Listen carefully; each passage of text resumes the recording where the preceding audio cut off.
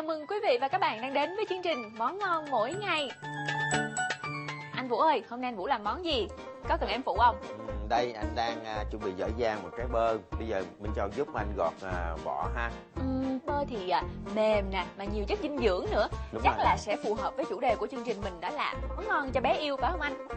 Không những phù hợp cho chủ đề của tháng 10 của chương trình Món ngon mỗi ngày mình là món ngon cho bé yêu, mà món ăn này còn phù hợp với chương trình nữa. Theo cái tiêu chí luôn là món ngon trong tích tắc.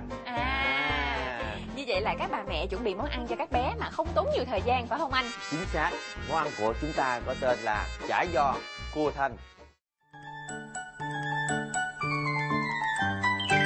Thưa các bạn, nguyên liệu để làm món chả giò cua Thanh chúng ta cần có bánh đa nem, bơ, hành tây, cua Thanh, bột cà ri, dầu ăn, hạt nêm Ngon và sốt mayonnaise Lisa.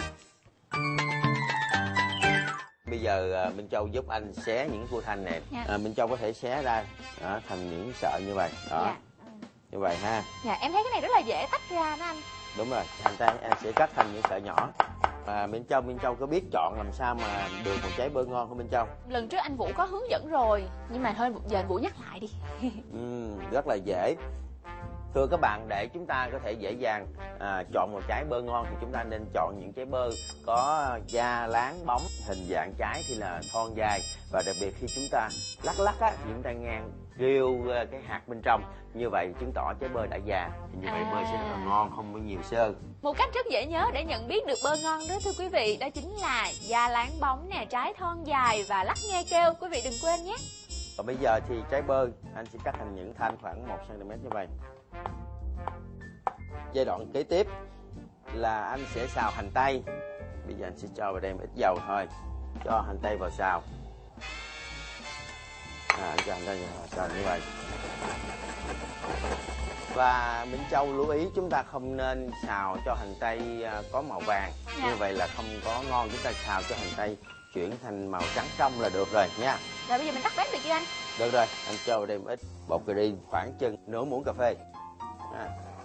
Chúng ta cũng phải xào lên một tí xíu, và khi cho bột cà ri vào chúng ta tắt lửa đi để cà ri dậy cái mùi thơm là được rồi.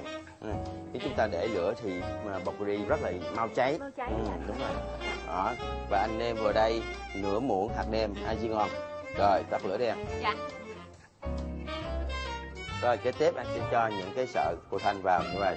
Dạ. Cho vào đây khoảng 2 muỗng canh sốt mayonnaise Lisa. Phần nhân chúng ta sẽ chọn gì như vậy. Dạ. Với tiêu chí là món ngon trong tích tắc thì mình phải chuẩn bị các khâu thật là hợp lý, phải không anh? Đúng vậy. Em đã bắt một chảo dầu lên rồi đây. Hay quá, cảm ơn em rất là nhiều. Trong khi chờ dầu nóng thì em phụ anh cuốn chả giò luôn nha. Dạ. Và đây anh sẽ hòa nước cho ướt đều. Sau đó anh sẽ gấp lại một tí xíu. Anh sẽ cho lên đây một ít nhân. Lại cho vào đây 1 miếng bơ ha. Gấp 2 miếng lại. Như vậy. Ta cuốn lại thành những cuốn chả giò. Rồi bây giờ dầu chúng ta đã nóng ra, bây giờ anh sẽ cho chả giò vào chiên. Rồi. Đó.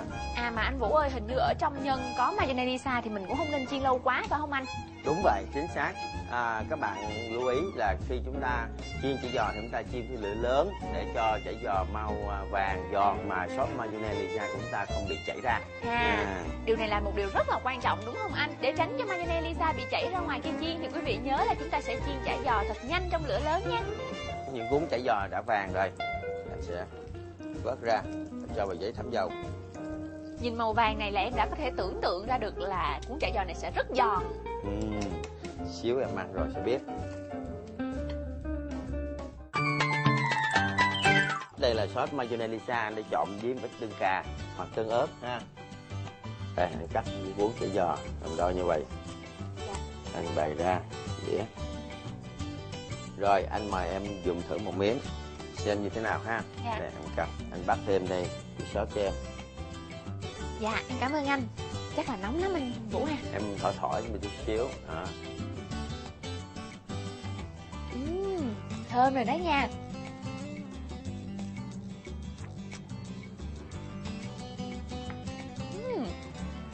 Sao em thấy như thế nào?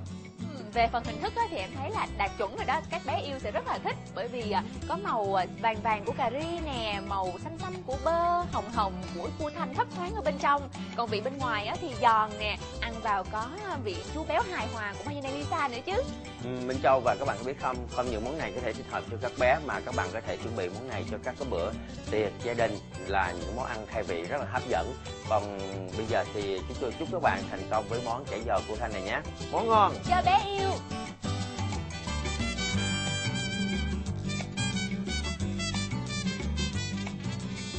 Và quý vị và các bạn cũng đừng quên thường xuyên theo dõi chương trình Món Ngon mỗi ngày với chủ đề mới, đó là món ngon cho bé yêu. Bởi vì sẽ có rất nhiều những món ăn ngon được gửi đến quý vị để phục vụ cho những thiên thần nhỏ của mình. Quý vị cũng đừng quên nhé, chương trình có 2 cách liên lạc quen thuộc. Thứ nhất là hộp thư số 1 Bưu điện Long Bình Tân, Biên Hòa, Đồng Nai. Thứ hai là số điện thoại của Trung tâm tư vấn khách hàng công ty Ajinomoto, số 083 930 8794. Thời lượng chương trình đã hết rồi. Xin chào, hẹn gặp lại tất cả quý vị.